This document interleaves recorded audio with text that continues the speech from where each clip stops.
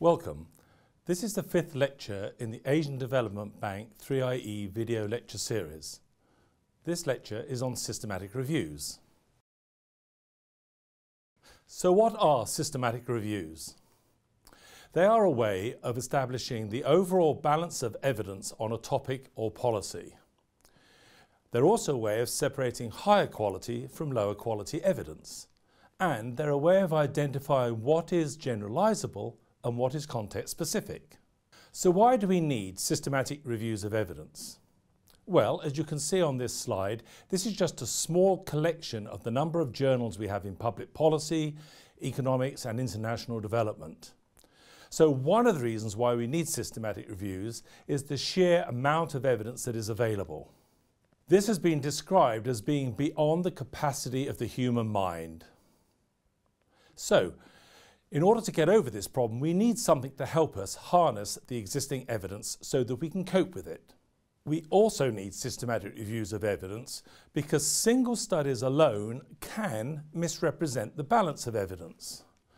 They can do this by illuminating only one part of a policy issue, whereas you might be interested in very many more issues to do with the overall policy. Single studies are usually sample-specific, time-specific and context-specific. They're often of poor quality, so we have to separate out the higher from the lower quality studies. Consequently, unless we do this, we can get a biased view of the evidence. So what makes a systematic review systematic? Well, first of all, it's the way that we go about searching for evidence. We're trying to be as exhaustive and comprehensive as possible to identify as many studies as possible in whatever area we're interested in that have been published in the last 10 or 20 years. We're also systematic in the way that we go about critically appraising these studies, separating the high quality from the lower quality, the wheat from the chaff. We do this by being systematic and transparent in the way that we include and exclude studies. These are done by open and transparent criteria. Next, when we have got all our studies, we're then able to extract the data that we need also as systematically and transparently as possible. And we also try to be as systematic as possible in testing and analysing the studies and the evidence that we extract. In this way, we think that we can get an overall systematic reporting of the findings and an overall quality of evidence. Let me tell you about how we go about searching for evidence. On the screen you can see there are three columns. These we often call the three arms of searching. On the left-hand side we have electronic sources. These consist of scientific databases that we now have across the area of social and political science. We also have electronic libraries such as the Cochrane Collaboration, the Campbell Collaboration and indeed 3IE's own systematic reviews database and our database of impact evaluations. And then there's the internet, the general internet. But here we must be very careful because we know that not everything we find with Google on the internet is what we want to be using for scientific purposes. Now let's look at the center column there. It says print sources. This means we look at journals and textbooks, often in considerable detail, going through the table of contents or the index to try and find out if there's any studies in there that we might not have found when we've looked at the electronic sources.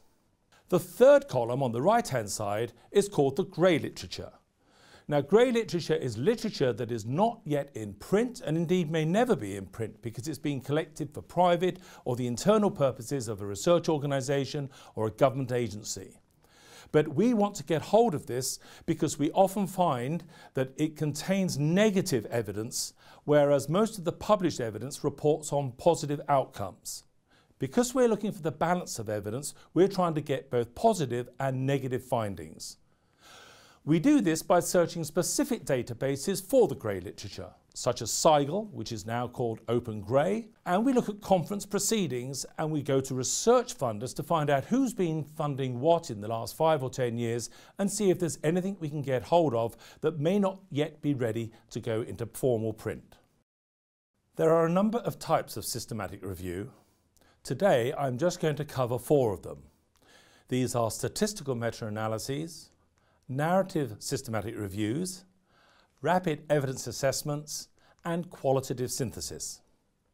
Let's start with statistical meta-analysis. This is where we are able to pool similar studies into a combined sample. This allows us to get an aggregative or cumulative estimate of the overall findings from however many studies we have included. What we're trying to do with a statistical meta-analysis is to measure and control for bias. To do this, we have to make sure that the studies are as similar as possible, if you like, comparing apples with apples, not apples with oranges. In order to do this, we have to test for what we call homogeneity.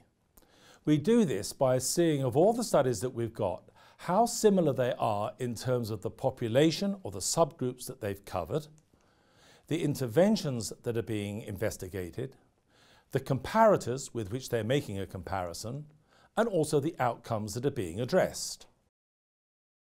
In addition, we also check to see whether they're overlapping confidence intervals, which you will see when we move to the next slide. Here we have a rather complex looking graph. It's called a forest plot. It's taken from a systematic review that 3IE recently undertook on the effectiveness of farmer field schools. Two of the things that the review was investigating was whether in fact farmer field schools have an effect on farmers in terms of their use of pesticides.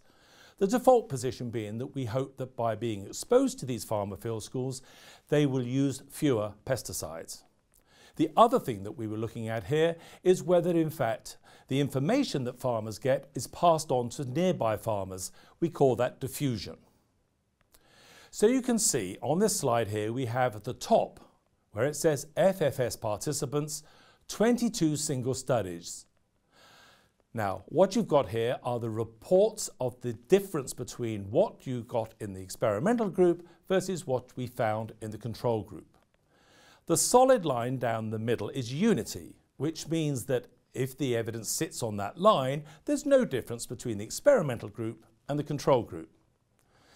However, you can see that most of the studies are to the left of the line. That means that for the most of them, they actually seem to have been effective in terms of getting farmers to use fewer pesticides.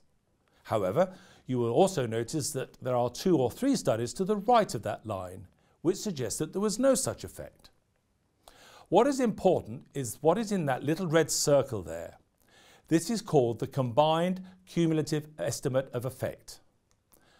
And what that tells us is the estimate of effect of all of those 22 studies analysed as a single sample.